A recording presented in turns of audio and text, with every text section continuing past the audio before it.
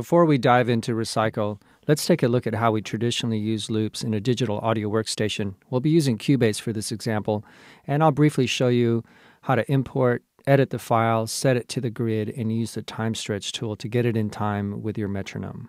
So let's get started.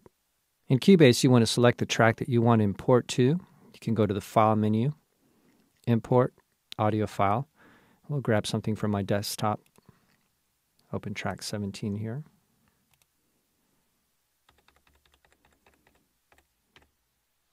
And as you probably already know, most sample CDs on their track listing will include 4 or 5 samples on one track. Let's hear what we have here.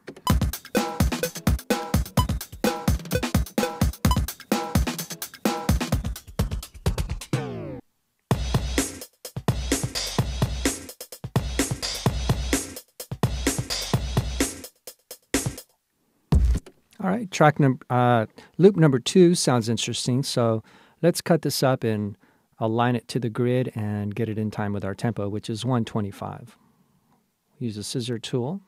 We'll turn the grid off to be able to zoom in where we need to. And it's very important that you cut this file exactly at the beginning in order to be able to get it in time. We'll cut here and delete the piece before it. In Cubase, you use G to zoom out and H to zoom in.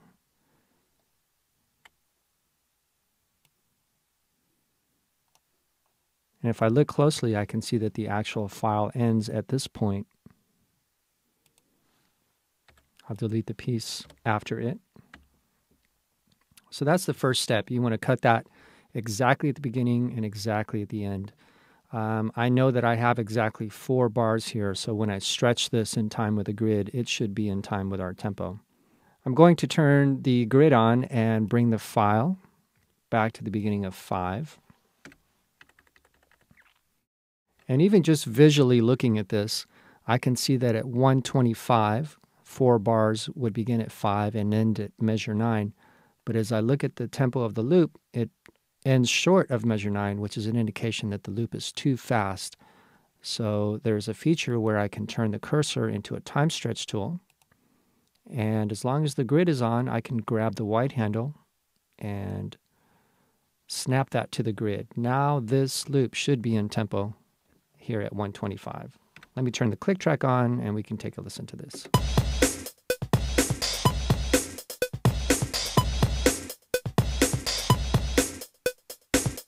There we go. So traditionally, you want to be able to manipulate the pattern of the loop, and in a digital audio workstation, this would involve cutting the file into pieces and moving these individual elements around. Let's do a little bit of this to see what the difference would be.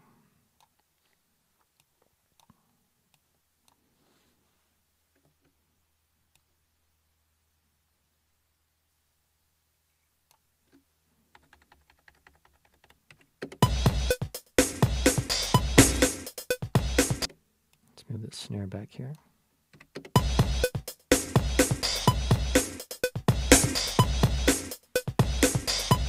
So as you can see, that can be very time-consuming if you want to reprogram a typical loop. And this is one of the benefits of Recycle. When we get later into the instructional tutorial series here, you can see that we'll be able to do this very quickly and efficiently once we've recycled the loop.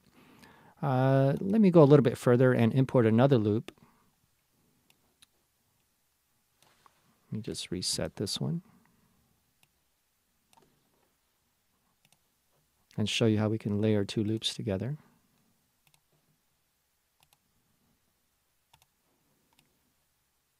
Okay, I'm going to use the second loop in this file. I'll repeat the process.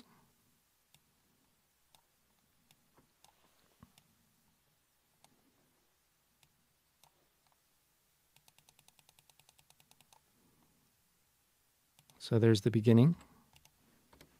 Delete the loop before that and cut it right at the very end.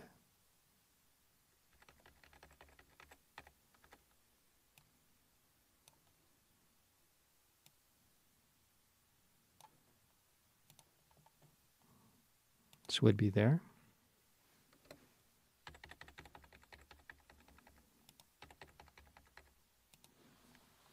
Now I've turned the grid on, and I'm going to move this right to the beginning of measure 5. And once again, visually, I can see that this loop is actually slower than my tempo of 125 because it's longer, even though it is 4 bars in itself. I'll grab the time stretch tool, make sure the grid is turned on, grab it by the white handle, and make sure that this 4 bars ends at measure 9. And let's hear these 2 loops together.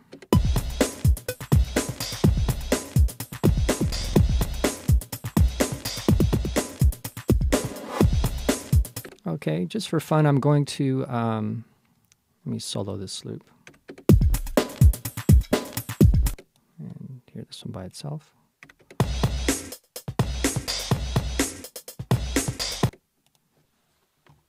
Okay, let me take some of the low end out of here. If I hit the E button, it'll open up the channel strip. Here's my EQ section.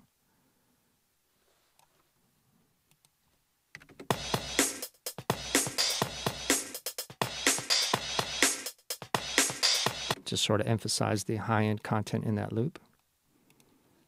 Now here's another technique that you can use to turn these loops into a hybrid of the two. If you use the scissor tool, I've got the grid set at eighth notes. I can cut at the first eighth note resolution, and I'm holding Option down while I do this. It actually cuts the whole loop up into eighth note slices. I'll do the same here.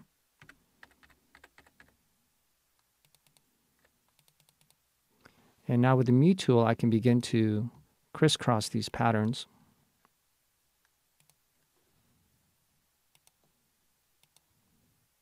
You typically do not want to, you would not want to mute both of these files here because there will be no audio playing there.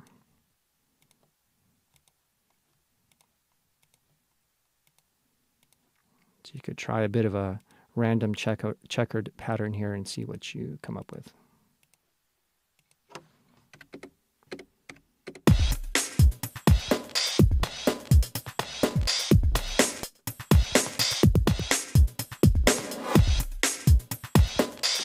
And that's pretty interesting. That way you can take a hybrid of 2 loops and turn them into something completely new. Now let's take a look at Recycle and see how we can accomplish these same type of editing features with a loop that's been recycled.